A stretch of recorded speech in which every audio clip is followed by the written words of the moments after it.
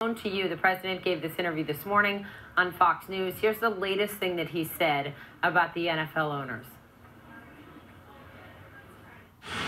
I have so many friends that are owners, and they're in a box. I mean, I've spoken to a couple of them. They say, we are in a situation where we have to do something. I think they're afraid of their players, you want to know the truth, and I think it's disgraceful. He says afraid of their players. He says this isn't about race. Is that a dog whistle? That is absolutely a dog whistle. One, this is absolutely about race. Colin Kaepernick took a knee to highlight the injustice in the justice system, to highlight police brutality, and to highlight racism and white supremacy. Then you have Donald Trump come in and say everyone who's taken a knee are sons of bitches, and that the owners need to basically get their players in line. If that's not a dog whistle, I don't know what is. That is why it is incumbent on the National Football League's Player Association to stand up for the current players.